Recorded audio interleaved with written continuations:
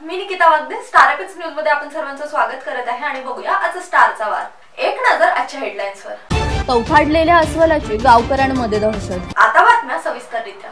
वरुड तालुक्याअंतर्गत येत असलेल्या टेंभुरखेडा येथील गावकऱ्यांसह शेत शिवारात चौथाडलेल्या अस्वलीने धुमाकाळ घातलेला असून रस्त्याने ये जा करणारा दुचाकी स्वारांवर सुद्धा अस्वलीने हल्ला केल्याची घटना उघडीस आली आहे। आज वन विभागाच्या कर्मचाऱ्यांनी गावकऱ्यांच्या मदतीने चौथाडलेल्या अस्वलीचा शोध घेण्यास सुरुवात केली असल्याची माहिती सूत्रांनी दिलेली आहे।